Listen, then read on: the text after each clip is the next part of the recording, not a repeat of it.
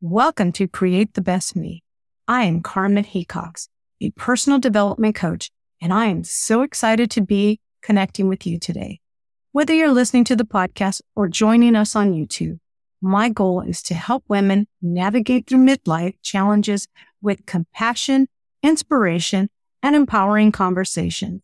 Each week, we'll dive into thought-provoking topics designed to build self-confidence, overcome invisible woman syndrome, and find the courage to create the best version of yourself. I'll also be joined by expert guests who will share the wisdom and insights. So make yourself comfortable and let's embark on this journey together. Well, hello there, fearless midlife trailblazers. Welcome to Create the Best Me. If you are new here, I am so glad you made it here. If you are a returning listener, welcome back to the one and only place where we encourage and empower women in midlife to pursue their dreams and live life to the fullest. I am Carmen Hecox, your host and personal development coach. And speaking of living life to the fullest, today's guest is a masterclass in that very thing. A woman of many talents, Heather Hach penned the screenplays for the beloved movie like Freaky Friday and What to Expect When You're Expecting, and has dazzled the theater world with her Tony-nominated and Oliver-winning creations, Legally Blonde the Musical. Now, between her days as a magazine editor and a laugh-out-loud member of an improv comedy troupe, her unexpected but unforgettable role as a judge on MTV's The Search for the Next Elle Woods, Heather's journey is nothing short of awe-inspiring. She has faced her set of challenges like her time at Caroline in the City and Dilbert, but the universe had big plans in store when she clinched the Walt Disney Screenwriting Fellowship back in 1999. Fast forward to today, and she's not just a screenwriter, but she's also an author of a youth adult novel, Freaky Monday, and diving into the world of adult fiction novel, she brings us The Trouble with Drowning. Joining us from her vibrant home in Manhattan Beach, filled with her husband, 2 dogs, a golden doodle, and a quirky pug, please give a warm welcome to the incredible, the vivacious Heather Hach. Heather Hach, welcome to Create the Best Me. Oh, thank you for having me. It's so good to be here. Can you tell the viewers who you are? I am first and foremost professionally a writer. I have been a screenwriter for about 20 years. I moved out to Los Angeles after an awful divorce and trying to reinvent myself and become a screenwriter, and it worked. I won the Walt Disney Screenwriting Fellowship in 1999, and I've been a writer ever since. I wrote Freaky Friday, What to Expect When You're Expecting, and because of that work, I got to become the book writer for Legally Blonde the Musical. So I worked as librettist for Legally Blonde the Musical. I've also written a YA novel with Mary Rogers called Freaky Monday, but I'm here to promote my debut adult novel. It's called The Trouble with Drowning. And let me first say congratulations on your upcoming book, The Trouble with Drowning. Without giving away too much, can you give us a brief overview of the plot? Yes, it is a psychological thriller, so I don't want to give out all the secrets. But it's basically about a woman. She's had kind of a troubled life. She's been in the foster system and she's on scholarship at the University of Arizona for writing. And she starts dating her first love, who is also the son of one of her heroes, a professor. So it's sort of the life that she's always wanted. And when that relationship falls apart, she also falls apart. And when he starts dating someone new, it's the nightmare you do not want your ex to start dating. And so she wants to not only push her from her perch, but replace her completely.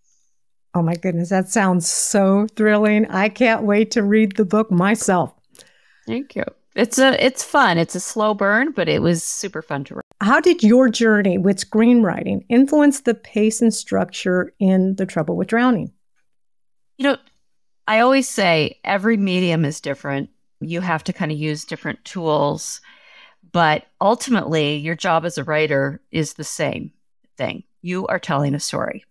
You are taking the reader or the viewer on a journey via a character who's going to go through some changes. And you just have to lean in to the gifts of every medium. And so visually, as a screenwriter, you are trying to write to create images and feelings in the reader's head.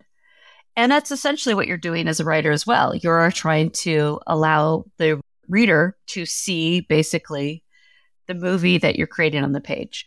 So it's just a lot of subtleties of, for example, I think in a screenplay, you tell more, and in a book, you show more through subtleties of character. So I had to I'm still having to undo a lot of that training and a lot of that writing style. But ultimately, you want to tell a story that engages people and brings them in and have it relatable and have it move and keep the pacing alive. What aspects of the novel writing did you find most liberating as compared to screenwriting? It was just so wonderful to really go into the heads of the characters and to let them breathe and to luxuriate in the details of a novel. Brevity is everything in a screenplay, and moving the scene along and making it as tight as possible. But you get to breathe in a novel, and it's those little details as a writer, and that's what I'm interested in life, are those funny details that really make a person interesting or make a situation interesting that I'm trying to comment on. So it was just very liberating to have the luxury to indulge a bit more in the language. Mm-hmm. Were there any particular scenes or characters in The Trouble with Drowning that were inspired by your experience in Hollywood or Broadway? That's a good question. I wouldn't say necessarily inspired by anyone I've ever met. I definitely saw people, like actors, sometimes would float in and out of my mind as I would have fantasy file of Taylor Swift could play Eden. But no one in particular. It's all a creation of me and my imagination. And that's a great one. How do you hope The Trouble with Drowning will resonate with both fans from your screenplay to your new readers? Yeah, I think it's a different, totally, it's kind of different for me. I mean, a psychological thriller is not something that I'm known for, but I love them. I'm a huge, Hitchcock fan, and I absolutely adore reading psychological thrillers because they're just such a wonderful escape. They're so much fun. And I really hope that people will see there's commonalities in my characters, in some of my humor, I think, will come through, and peculiarities that I always kind of observe. But I think it will be a big departure from what I'm normally known for. But I still have the hope that it has my signature fun. I think my pieces all have a sense of fun and of celebration. And I want it to be really entertaining. I want it to be worth your time. Yeah. Well, you're known for funny. I mean, most of your work has been funny, entertaining, make people laugh. And this book's more of a thrill seeker. Yeah, and there's laughs within it for sure. But yeah, it's darker. And comedy is what I love the most. I did improv comedy for years in Denver with Comedy Sports, an improv comedy troupe. And ever since I was a kid, like, making people laugh is such a delight. It's such a win-win. I just always, as a kid, was like, okay, I feel good making you happy and you feel good laughing. This is a wonderful exchange. And I just knew it was a way to kind of create a niche for myself as a child. So it's always something that I've been obsessed with. Saturday Night Live since I was a young child, and comedies. And I think it will always be in my work, no matter how dark it may get. So tell me this personally, on the personal side, are you a funny person? funny is subjective. Like I can watch a scene in a movie that I think is the funniest thing in the world, and someone else may not agree with me. And my daughter shows me things from TikTok or YouTube that I'm like, I don't understand why that's funny anymore. My friends who have a similar sense of humor that I do will tell you I'm hilarious, but probably not everyone thinks I'm funny. But, it's a value in my life. I mean, if you can't laugh, I don't know what the point of being on this planet is. Like laughter gives context and heart connection. And I love crafting comedy. I love thinking about what makes things funny. It's endlessly wonderful. And I'll never stop. If I ever stop laughing, I'm not here anymore. You've achieved great success in Hollywood and Broadway. What motivated you to venture into the world of novel writing? I think COVID was like a huge midlife crisis for the world. And everything felt like it was falling apart. And it was very terrifying to live through that unknowing and destabilization. So I really went back to reading compulsively, which is what I did as a kid. I was always a huge reader. And I got such joy from Little House on the Prairie and Nancy Drew. And then as a teenager, I had Stephen King and Judy Blume. And I just read all the time. And it was my escape, and movies and TV as well. But I've always been a huge reader. So when COVID happened, I was just looking for escape and comfort. So I just started reading compulsively. And I've always been a huge reader. I write down every single book I've ever read since like 1991. But it became my therapy. It became a context of my day. Like my son and I at 2:00 would have what we called a read date on my bed, and we would both read at 2. And it reignited my love of books in such a kind of fanatical, obsessive way. And as I was going through COVID and really struggling to make structure and get through this strange time of having everybody in the house and the world falling apart, I was like, I'm going to write that idea I had 30 years ago. And I just started writing.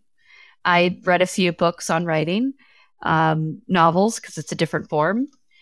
But I just intuitively, I know how to write, and I had such fun doing it. And it became everything to me and my escape valve for dealing with COVID. How do you think your background in screenwriting and theater shape your narrative voice in The Trouble with Drowning? I think I see what I wrote very visually. I'm definitely a fast-paced writer. I really want people turning the page in the same way that I want them turning the screenplay. So I think that this would also make a really great limited series or movie. So I think that it's really lent. My writing is very visual and very evocative. And I think that that sense of play and of scene is apparent on the page. And I was going to ask you that question. If you saw this book potentially being on stage as a screen, as a play, or possible movie? Yeah, I think it would be a great movie or a limited series. Unfortunately, with the writers, I'm in the guild, the Writers Guild, my wonderful guild, and we're on strike, and I don't see any end in sight. And I can't go out with anything because I would obviously love to be attached as one of the co-producers, and I'd love to help write it, and we can't go out with it right now. So it's kind of a bummer. But I still think it would have a great life, like as a Netflix series. It's kind of an update of Single White Female, Fatal Attraction, Gone Girl. It has a lot of elements that are kind of in the zeitgeist. So perhaps maybe in the future, there's that potential. Knock on wood. It'd be lovely. Can fans of your screenplay expect an Easter egg or nod to your previous work within this book? Sort of. I love musicals. There's a lot of music. Actually, if you go to my website at Heather Hach, there's a Spotify link for all the music that I've selected. that's in the book itself. I sing all the time to myself. I adore music, and I don't know what I'd do without music or laughter. So I named a pug. One of the characters has a pug, and I named it Don Lockwood, which is the name of Gene Kelly's character in Singing in the Rain, which is one of my all-time favorite movies. And I always wanted to have a pug named Don Lockwood. It's not the most popular choice in my house, so I got to have my dream through a character in the book. So there's a little bit of a nod to musicals, and that people will definitely identify with. Yeah. Well, you do have a pug, personally, don't you? I do. I'm a pug person. My grandparents had them, and apparently the third word I ever said was hectic, the name of the pug. I love them. They're hilarious. They're like having your own Muppet. I mean, they just have the strangest face, and they do say that pugs are the court gestures of the toy breed. They just have a great sense of timing and comedy, and I'll always have a pug. Oh, they're cute. I think they're cute. God's little weirdos. Both Legally Blonde, the musical, and Freaky Friday feature strong, multifaceted female characters. How has your experience writing these women influenced the protagonist in your novel? I'm just interested in women's stories, and I'm really interested in it, kind of commenting on what we're going through right now. It's very complicated to be a woman. I think that's why Barbie resonated so on a lot of different levels. But one of the reasons it resonated so incredibly with everybody or most people, is because it really gave voice to how complicated it is to be a woman in this world today. And there's just a lot of contradictory information about what we're valued for and what people want out of us, and always kind of walking that tightrope of satisfying everybody. I mean, I think that just always trying to take care of everybody and always trying to make everybody comfortable is just such a female perspective. And I'm really interested in women's stories that are empowering and not maybe in a more unconventional route. Like Elle Woods on paper would not be seen as the most traditional feminist heroine, someone following her ex-boyfriend to college. That's not the best choice, but her mistake ended up leading her to where she needed to go and to find her own strength. So I'm also for looking at the messiness that it is to be a woman. And Kat is not a linear character. She is a mess. She has had a troubled past. She definitely battles with mental illness, and she's struggling. But I have great sympathy for her. And I really wanted to give a humanity to a messy character, to a complicated character. And I'm interested in exploring what it means to be a woman today. Yeah, but I think you also did that with Freaky Friday, when the mom and daughter just switched places, and you gave the daughter a perception of what it's like to be a mom, how difficult it is, the expectations that society, that our family has on us. Yeah, and how different all those expectations are, and how much we think we understand what the other's going through when we have no idea. I mean, that was what was so fun to come up with. The Tess character for Jamie Lee Curtis's character in Freaky Friday was she was literally a psychologist who was helping people and thought she knew everything about what it was like, how to help someone and what it was like to be a teenager. And she had no idea. And I actually wrote a storyline that didn't make it into the final film that I wrote, that the character of Stacey Hinkhouse, which was the popular girl, which Dawn Hinkhouse was our most popular person in our middle school. So I named her after Hinkhouse. But I had it in one of the original scripts that Tess's character was actually helping Stacey Hinkhouse with problems. Huh? And so, Anna got to see that the woman that she thought had it all perfectly in school didn't. And so I don't know what happened in the iteration of it didn't make it, but I thought that was a really interesting idea. Mm-hmm. Yeah, people are not what you think, and everyone's going through something. Everybody. Yeah.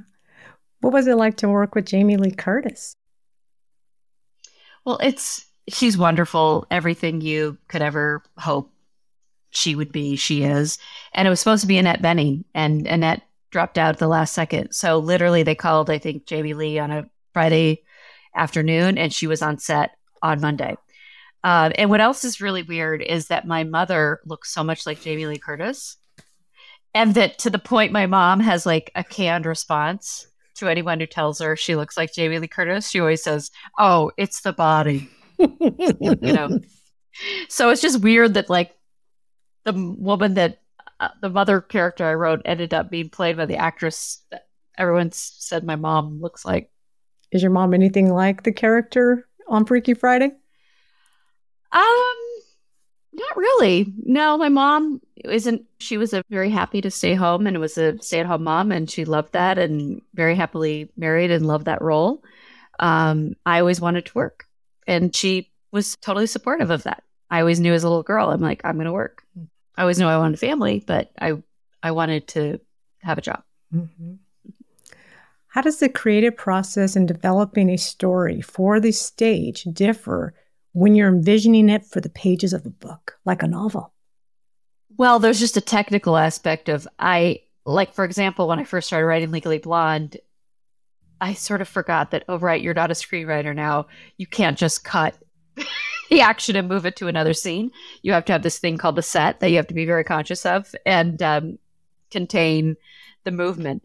So you're always seeing characters in your mind, whether they're playing out in real life and you're trying to capture what a camera would see or what a reader would see in that scene that the camera would capture.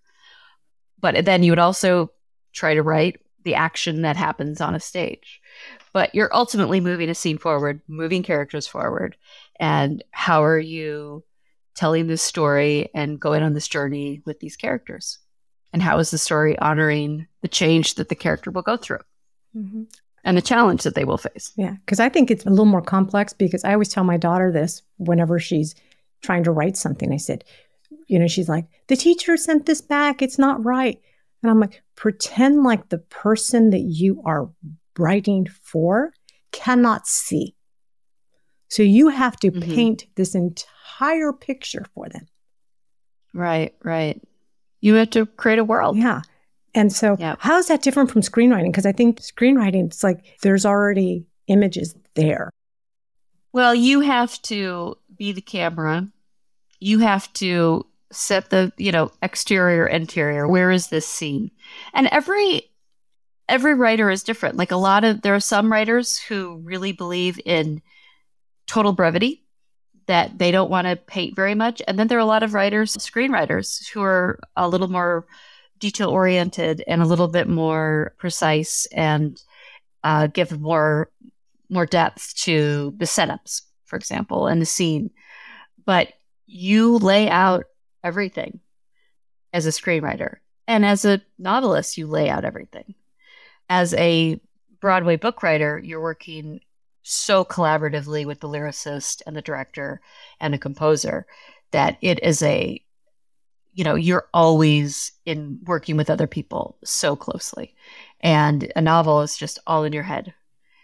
That's one thing that I loved about writing this novel too. It was all my world. I didn't have to talk to any producers or have any notes or have anyone weigh in. I just got to do exactly what I wanted to do and create the world I wanted to create. So that freedom was just intoxicating and so much fun. Yeah.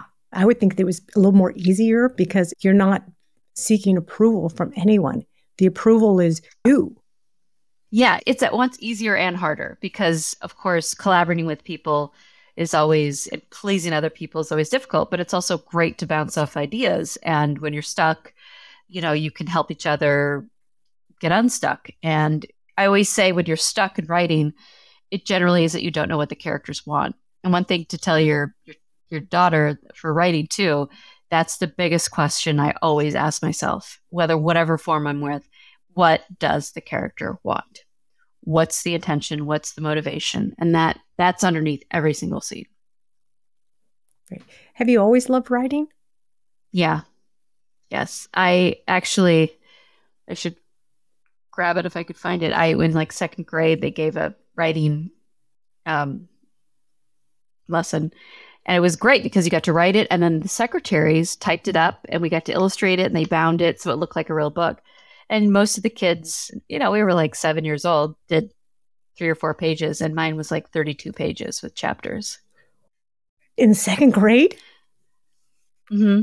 Oh. Leroy the Lion. And it's actually pretty good. I mean, it's not great, but the way that it was obvious that I was a huge reader. Because, he said with feet, there was like, you could tell that I was emulating what I was seeing.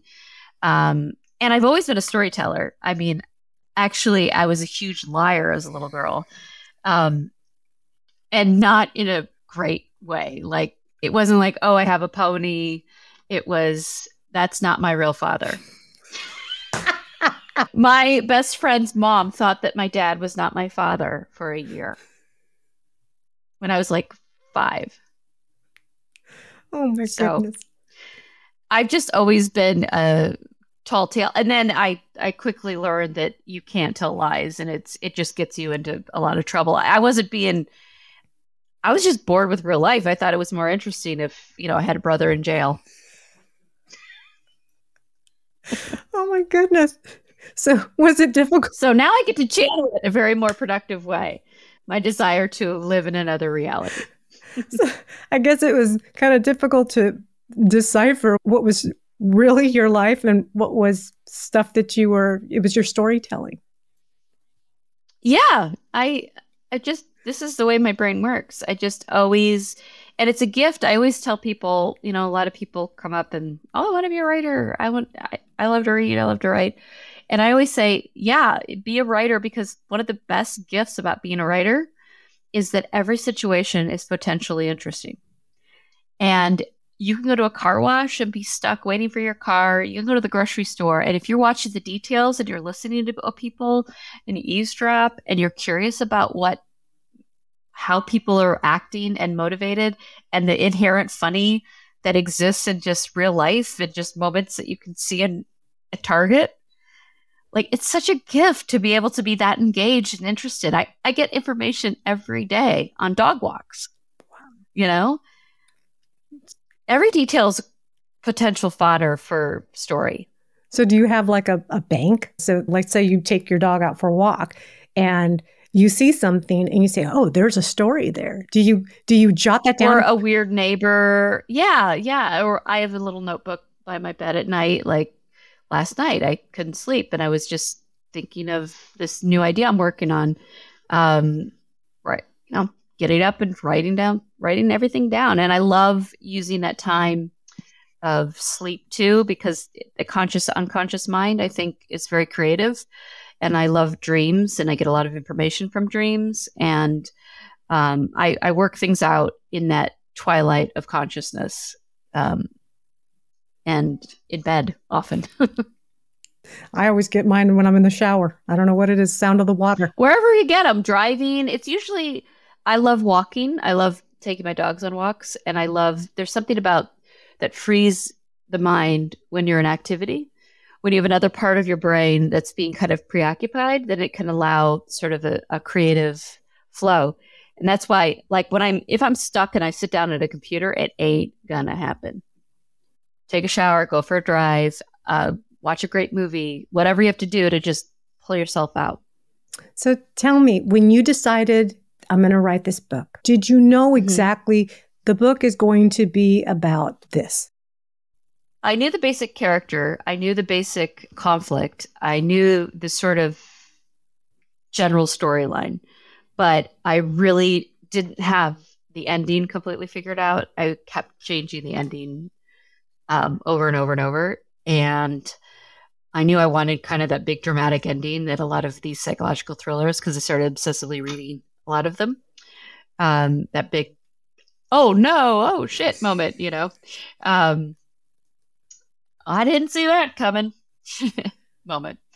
So I knew where it was going, but it was really fun to let I like to also let the characters lead me in different directions if they need to. I can't really hear them talk unless I let them talk in my head on the page and not in an outline form. I don't hear them as well. I hear them when I'm actually in the work itself. And it's like having aliens invade your body because they talk to me. And I have to spend time with them to get to know them and to hear them. And did you know all the characters that were going to be involved in your book? For the most part, yeah. For the most part. But they took me on different journeys. Were there certain parts that you took out because they just didn't quite work out? I mean, the ending I kept fumbling with. And I'm not going to tell you anything about it. No but, spoilers. It was hard to get right. It was hard to nail down, and the timing, the drama, it was tricky. How long did it take you from start to finish to actually say, I'm done? This is amazing. This is the baby. Well, it wasn't necessarily amazing right out of the gate. I had to hire an editor, and there's a lot of work to do, but just to get it done. And I do believe that even if it's obviously going to be imperfect, but the way to write is to write and to get it done. And that demystifies a lot of it. And that's true with screenwriting as well. If you write one thing and you finish, you get to write the end, it gives you confidence to go forward and to know that you can do it. Because finishing something and actually completing a project is very difficult, and seeing it through. But then you have this big hunk of clay to really start molding. So it took me about, I want to say 9 or 10 months of serious work. And then I, of course, hired an editor and worked more on that. It was ongoing. But it was months of work. What does your family think about it? Oh, they're so supportive. And my sister is a writer too. She is a professor at the New School in New York City, and her first book is coming out in 2025. But yeah, I dedicated my book to my parents because they've just always been so supportive of me. I mean, like when they found out I was lying all the time, they just knew I had a big imagination. They didn't give me grief about it. And if I had been told as a little girl, what's wrong with you? Why are you lying? They saw the good in that. They didn't try to, tamp who I was. They always let me be this big creative person. I was always putting on shows and doing a little jig and, moving furniture so I could have a stage. And they just let me be me. And that's what I'm really trying to do with my children is whoever you are, it may not be who I am. It's not going to be who I am. Let you be you. That is a big challenge as a parent. It is. The Trouble with Drowning is set to release on October 17th. I can't wait to get my hands on it. Can readers... Please, Rita, can't wait to hear what you think. Can readers anticipate a virtual or in-person event so they can learn more about the book or get a signed copy? Absolutely. I'm going to be at Pages, my favorite bookstore here in Manhattan Beach, where I live, on October 18th at 6:30, and going to have a reading and a signing.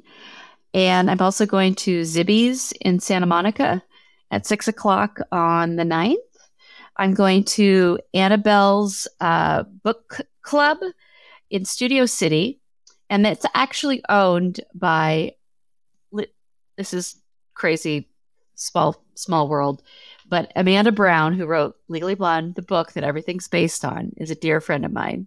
Her daughter owns this bookstore, and it is the world's first YA bookstore, but they sell lots of adult books as well. And I'm going to be interviewed by Janelle Brown, the New York Times bestselling author, at that one. And that is on October 29th at 2 p.m., which is a Sunday, at Annabelle's bookstore. And then I'm going to Colorado, where I'm from originally. I'm going to go to Tattered Cover and Barnes & Noble in Loveland and Fort Collins in early November. Busy. I'll be at the Tattered Cover on Friday night, November 3rd. As you look ahead, do you see yourself continuing to write novels alongside screenwriting? Or do you envision adapting to one versus the other? I love the fluidity I've had as a writer. I love reinventing it I love that I've gotten to work in so many different genres, and I could want to continue doing that. I do see as I get older, moving more a little bit toward novels. I who knows what's going to happen if they can get adapted, and then I can do it. It's gotten incredibly difficult, and it's obviously such a competitive field. But really, novels was an intentional pivot in my own life. I think I could be 70 years old writing novels. So for me, it's a pivot of intention, but I still want to continue doing. I would still love to do another Broadway show. I would love to adapt, work with a team to bring one of my books to life. I'm working on a new book that's much more of a comedy. I just want to keep writing. I just love engaging my mind with story, and I want to keep writing. Okay. Lastly, any piece of advice for any other screenwriters or that are juggling the same thing as you? What piece of advice would you give them? A screenwriter in particular? Or a screenwriter and somebody who's writing books. My big piece of advice, screenwriting is difficult because it's not just the screenwriting itself, it's also the business, and it's also the competition, and they just don't make that many movies anymore. And a lot of the kind of movies they make, Marvel movies, I'm never going to write Ant-Man 3. Like, it ain't going to happen. So it's hard to stay positive. I always say that a lot of writing is half of it. I say the other half is staying sane in an insane business. So a lot of it is just trying to take care of myself and take care of my mental health and stay positive. And it's hard in a tough industry. But at the end of the day, reading, reminding myself, seeing great movies, seeing great TV, it reminds myself of why I do what I do. Like, I love this. I am privileged to be a part of it, a small part of it, and I want to continue doing it as long as I can. And if I am inspired and invigorated and thrilled beyond words or sobbing hysterically at Barbie like I did, it makes me want to continue in this journey and continue doing what I do. And I would say it gives me hope. I have tons of respect for screenwriters, tons, because I always tell my husband, you look at these big actors, it's the screenwriters that make the actors, because without the screenwriters, there wouldn't be a story. I always say we're the only ones in this industry, this wild, crazy industry that employs so many different people. We need to get back to work. It starts with a blank page. It does. And a creative imagination. Well, we all have to channel our unusual minds in some way. And this is the way that society will allow me to be a little bit of a freakazoid. It lets you live your ultra ego. I can talk to myself and not be a psychopath. I could just be a writer. Exactly.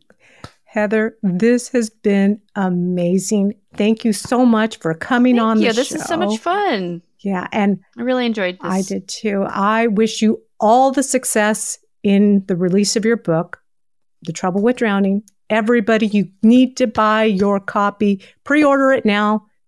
You can pre-order now. Anywhere books are sold, or on Amazon or Barnes & Noble or your favorite bookstore. And I'm on Instagram at Heather Hach and TikTok, Heather Hach Writer. And I would love to interact with anybody and love to know what you think. I really wrote this to help alleviate the stressful world and create an escape valve that is fun and frothy and has something to say. I will link all of your information in my show notes and on my website, and a link to where they can purchase your book. Again, all the success, and I can't wait to hear about your next book. Thank you, Carmen. All right. What a whirlwind of insights from the ever-talented Heather Hach. We journeyed through the vibrant world of Broadway and Hollywood and explored the meticulous craft of novel writing. If you chuckled at Heather's previous comical writing, you're in for a treat with a twist. The Trouble with Drowning, her latest mystery suspense novel, is set to launch October 17th, brings a sprinkle of her signature humor, but ventures into a deeper, darker waters. For those seeking a read that promises a blend of wit and suspense, this tale is for you. You won't want to miss. Don't just take my word for it. Secure your copy by pre-ordering now. And once you've turned the last page, immersed in the suspenseful credos and the comical beats, share your thoughts with the community. We'd love to hear your take on this gripping narrative. Heather's information and links to order The Trouble with Drowning and today's transcript can be found at createthebestme.com/EP032. If this episode resonated with you, please subscribe to stay updated. Join me next week as we'll delve into the topic of stress management, an episode I promise will be both enlightening and therapeutic, so be sure not to miss it. Until then, keep dreaming big, take care of yourself, and remember, you are beautiful, strong, and capable of creating the best version of yourself. Thank you for watching. Catch you next week. Bye for now.